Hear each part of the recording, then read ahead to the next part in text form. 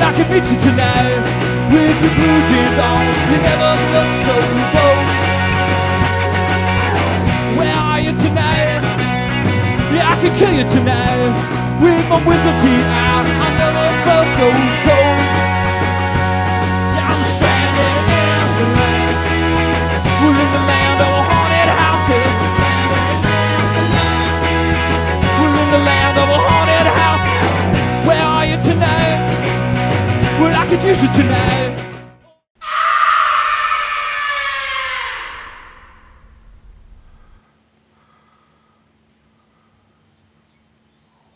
Welcome to the House of Spirits game review. Well, enough of that. I'm here to talk about Lock and Load's House of Spirits card game.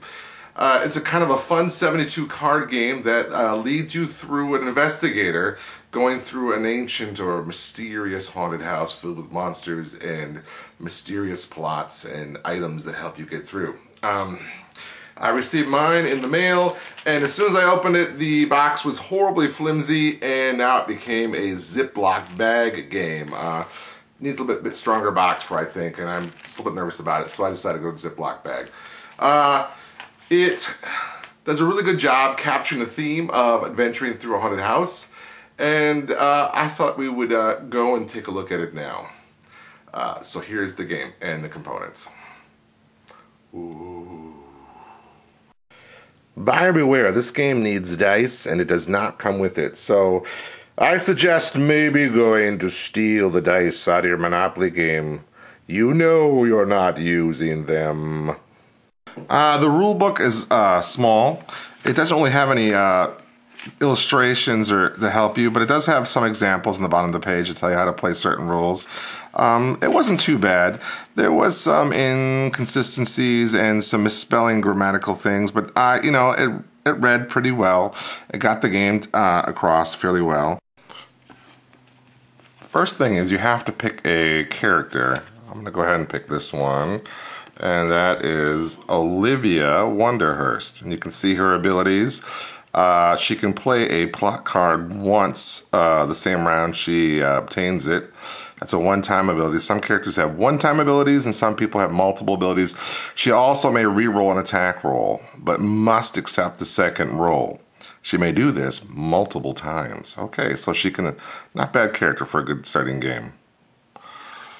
Secondly, we must pick a secret victory. And I'll just pick one of these, and oh, look it. Must have full health at the end of the game. Excellent. Okay, once I have my character and my secret victory, we could start the rooms. I mix these up, and you always start with the vestibule on top. Here's monster cards, in case we encounter them. Here's main cards. These are the items and things you might get if there's no monsters. And then there's plot cards. These are the things that will determine the win of the game. There's about 7. 1, 2, 3, 4, 5, 6, 7. You have to go through all 7 plots. Once you do, you won the game. Some plots are easy to play. Some have to be in a particular room or have a certain item.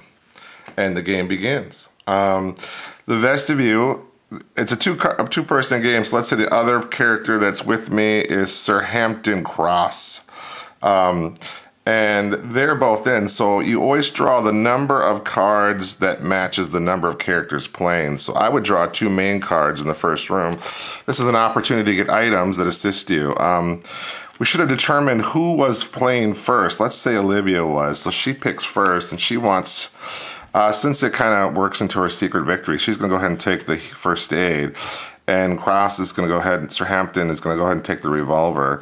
Now, we have an indicator who is first. And this also has a nice little guide to the breakdown of what you can do each round and the scoring. Now, this is a cooperative game, but both characters continue to score, and whoever has the most points does win. So it's still cooperative, yet somebody's still going to win this one. Okay, excellent. Okay, round 1. Since the room has been emptied of all items and there's no monsters, if ever a room has no monsters, you flip to the next room.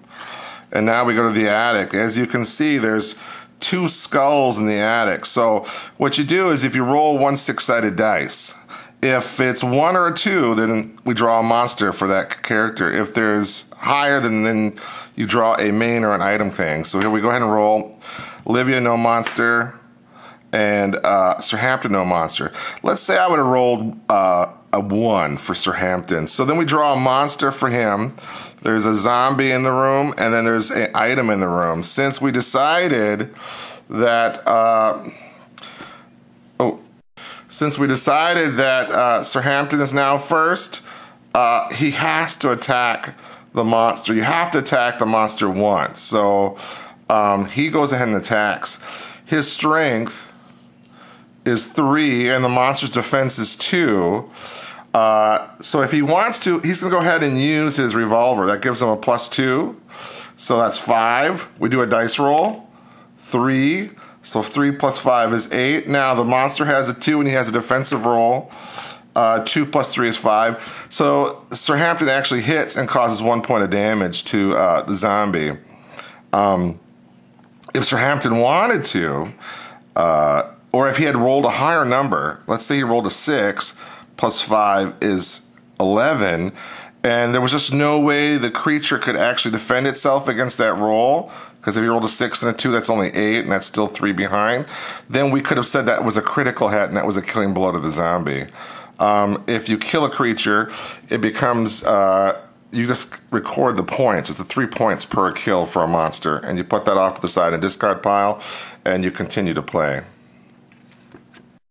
One of the rules the game book, the rule book didn't really address is, who does the monster attack? If it survives your attack, there's 3 characters and 3 monsters in a room. Who do they attack?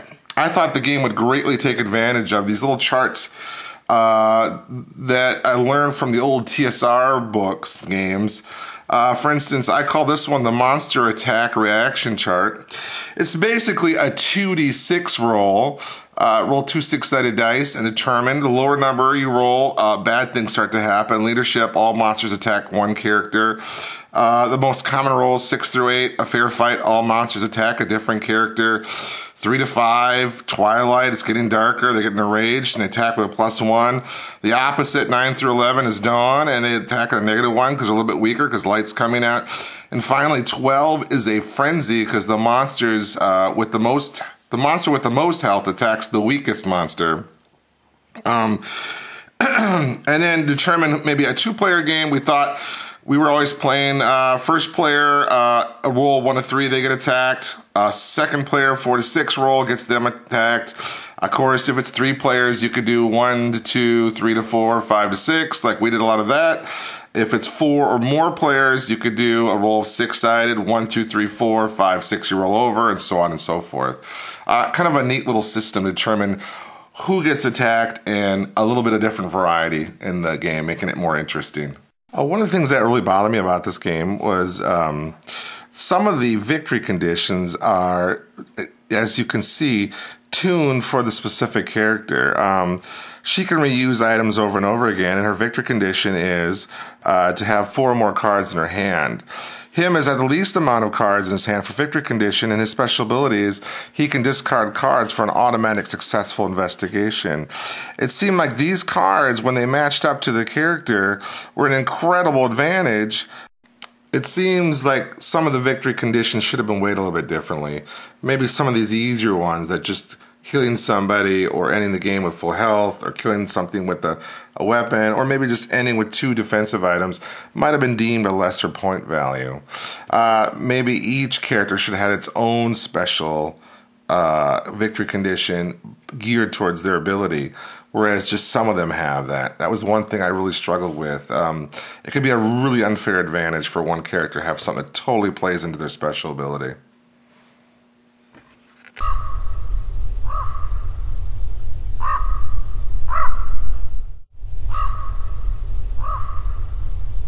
I survived the night and I made it back to the house. It's morning time, and now I can speak about the conclusion of House of Spirits. The game did a really good job capturing the essence of what it was like to investigate a haunted house or a mysterious house. I thought some of the problems, the negative things were the unfair way they devised the victory point system, the lack of variety in the monsters. There was only 10 monsters and 4 of them were duplicated. And just the lack of variety in the plots. There was only one set of 7 plots, and then once you played it a couple times, they weren't that interesting. They got really boring. You didn't want to read them anymore. I thought maybe if there was a secondary set of plots or some interesting way to mix up the plot system, it would have been really interesting, and maybe had a variety, like up to 24 cards, and then they each did something different, kind of interesting. Would have really made a great enhancement to the game. As it stands, without that kind of an expansion, I would say I have to give the game roughly around a 6.5 or a 6, kind of in that range. Some people will find it very interesting because of the theme. You can play it in the fall or near October. I think I would pull it out for a Halloween party or something kind of fun. And otherwise, it might not get played the rest of the year that much. So definitely something to consider. I'm Kevin Wenzel. This is 2d6.org, and keep playing. Where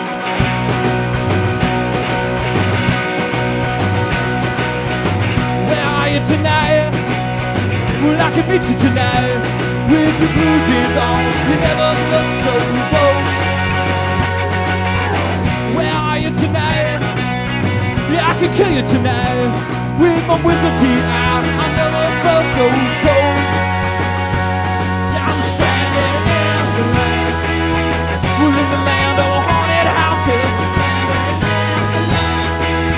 We're in the land of haunted houses. Where are you tonight?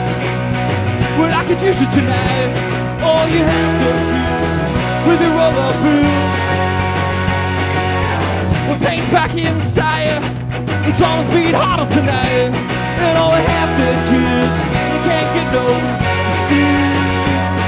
I'm stranded in the land. We're in the land of haunted houses. We're in the land of haunted houses. Ghost sound from the heat. Kids vomit in the street, and hell's on top